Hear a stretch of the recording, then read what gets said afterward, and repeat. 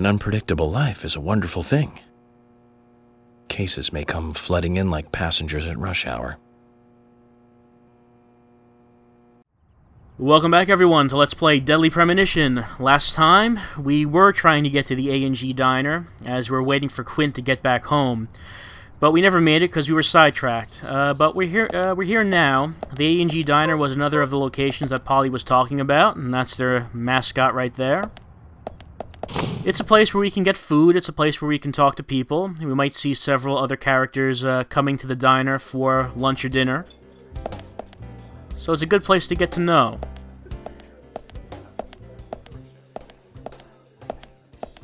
And we can see a couple of workers in the back, so let's have a chat with them. FBI Special Agent Francis York Morgan. And you are? Olivia. Olivia Cormack.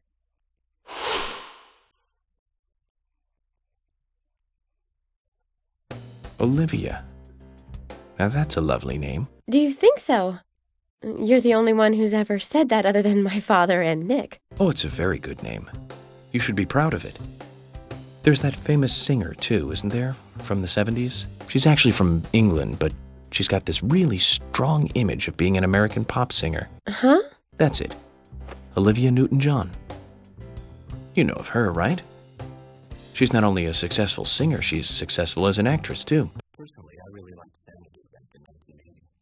She played a cute fairy that just looked amazingly stunning. Hard to believe she was 82 at the time. Right, Zach? Sorry, I'm not sure what you're talking about. Really? That's a shame. You should watch it when you get a chance. You'll learn to love your name. Oh, okay. So, Olivia, do you know anything about Anna that might be helpful to me? Oh, she was a bright and lovely girl. I can't believe she... Did she ever look worried or anxious? No, not really. I can't believe it, really. I'm never going to see her again, am I? She was here with us, so happy and energetic just a few days ago. She and I, we were getting all excited over some new dessert. Thank you, then. If you remember anything else, let me know. Well, she doesn't seem to know too much. There.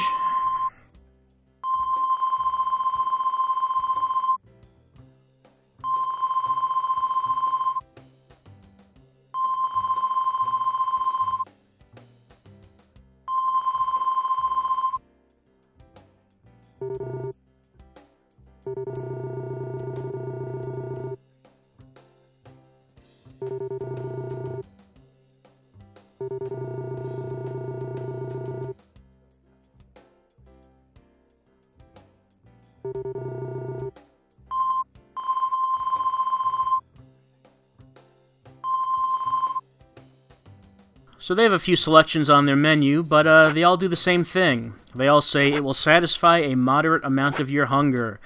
So you might as well just buy the cheapest one, which in this case is cornbread. At this point I should explain what the hunger meter does.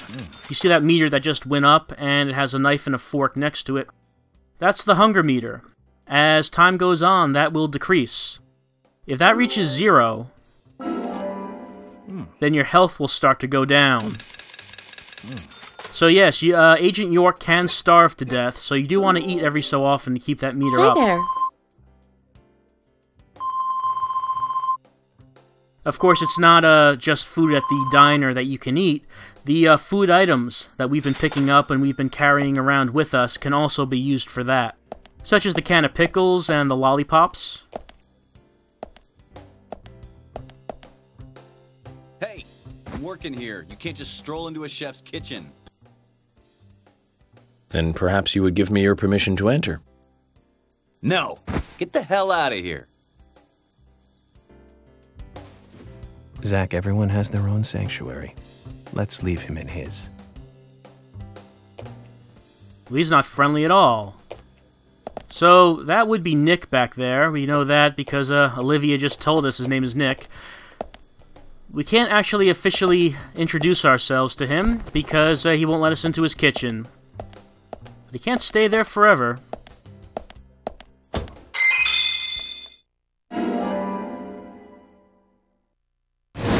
And sure, the menu has its own card. Why not? If Anna's dressed it, then sure.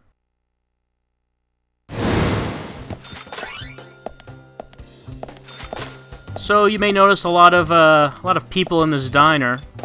They don't have names, and a trading card for coffee. Coffee. Yeah, coffee has its own trading card. It is a valuable investigative tool for Agent York. So you may notice all these NPCs with no names. You can't actually interact with them. And they have nothing to do with the case, they don't talk, they don't do anything. They're basically just there for background material. Otherwise this diner would be empty, I guess.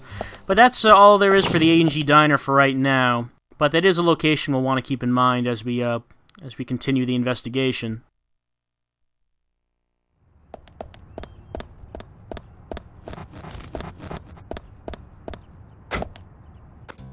Now, where to next?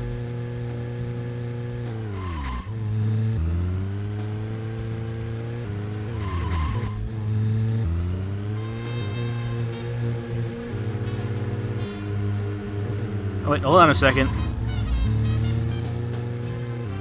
So, when we saw Lily take off in the last video, she was leaving here, the Book Mountain Bank. So let's have a look here to see if she left anything behind. And actually, she did. Her trading card.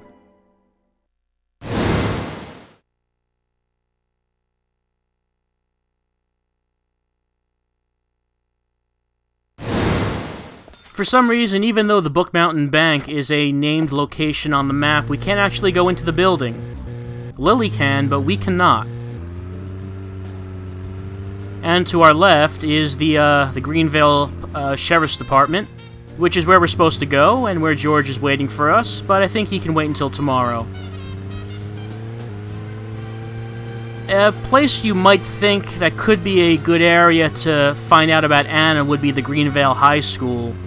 Because her students, fellow students should know about her, right? But you can't actually go in. It's never open, it's always locked, unfortunately. But there is this.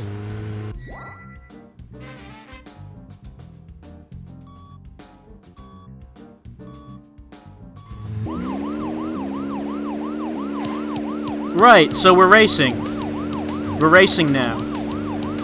We are being a responsible FBI agent by racing on the streets of this small town.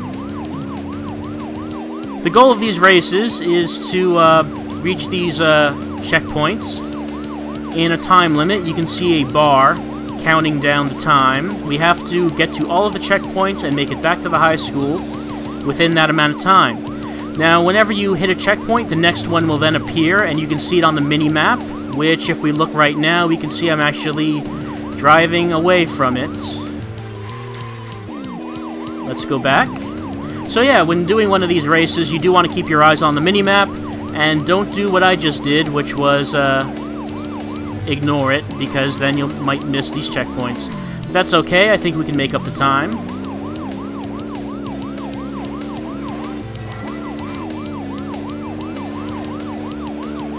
Something to keep in mind is that during these races, the normal Greenville traffic will still be around. It's not like they vanish. And they will get in your way.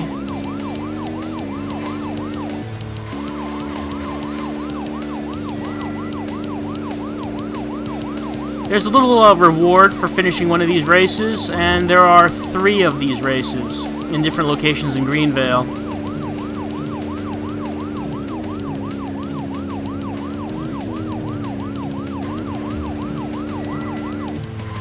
Sometimes a new checkpoint will be immediately behind us, so again, that's why you want to check the mini-map and not hit trees. You want to check the mini-map because it might appear in a place out of your line of sight, such as the next one.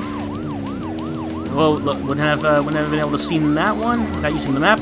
That is not a checkpoint, that green ring right there. That one is where the game wants us to go, which is to the Sheriff's Department.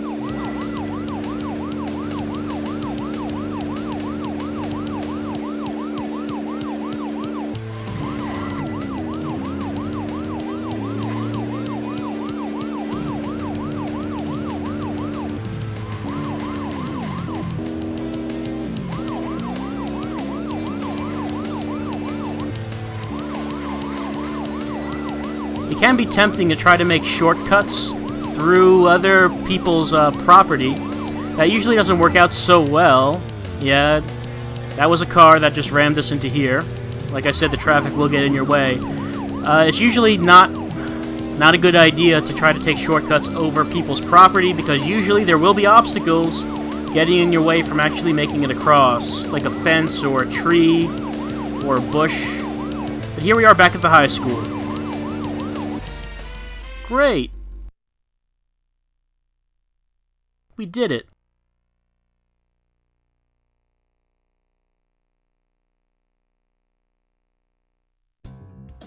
So our reward is on the other side of the high school, and we're just going to drive over there because walking is for chumps.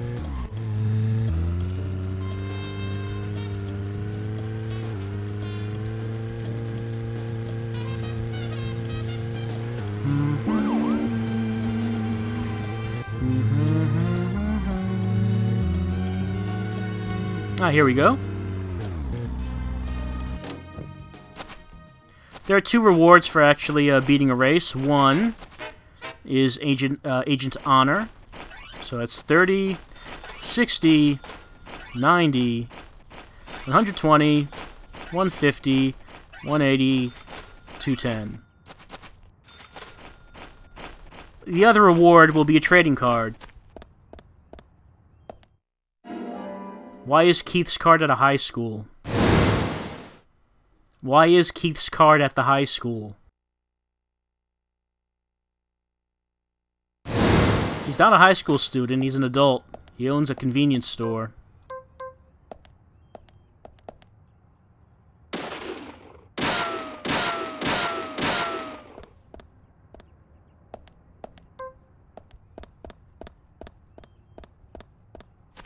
This is really the only reason we have to come to the high school, that race. Like I said, you can't actually go in, which seems like a shame because this seems like it could have been a good location for investigation.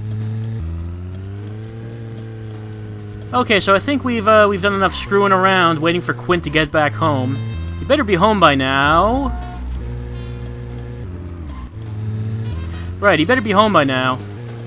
Spent enough time at Sally's. So let's head back on over and see if we can get into Quint's home, and if we can find any evidence that can make perhaps him and Becky talk a little bit more. Now, Joel Gray's daughter is, of course, that's right, Jennifer Grey.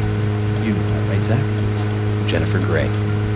She's in one of my most favorite movies, Ferris Bueller's Day Off, 1986, directed by John Hughes. That one was so 80s. Zach, you're not the most cheerful guy I know, but you really do like those cheerful movies. We used to love those teenage movies back then, didn't we? Breakfast Club, and Pretty in Pink, St. Elmo's Fire, and Fast Times at Ridgemont High. That last one was in 1982, directed by Amy Hecker. Now that was an impressive film. You've got Sean Penn in the lead, with Jennifer Jason Leigh and Phoebe Cates. Not to mention Nicolas Cage and Forrest Whitaker were in it too. And the original book and the script were written by Cameron Crowe.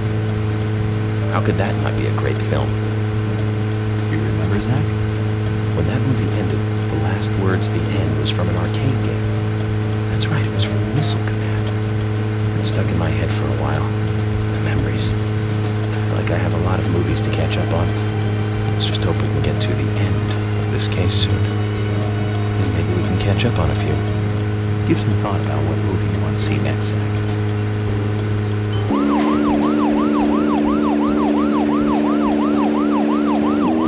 I recognize that car.